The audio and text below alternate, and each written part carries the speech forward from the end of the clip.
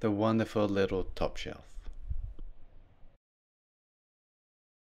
Gluing the top shelf is pretty easy. Apply glue obviously where all the joints are, and you can hold it together with a bit of masking tape while it dries.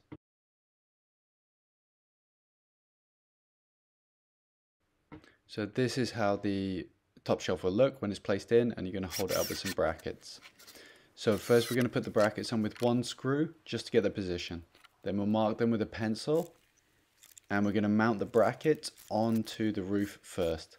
This is because the access is pretty difficult to get under there with a screwdriver normally. Then you put the shelf up and attach the shelf with your pre-drilled holes through into the brackets. It's a little bit fiddly. A small screwdriver helps. You can get there. In a T5 you can put a self-tapping screw all the way into the metal. And then you're ready and finished.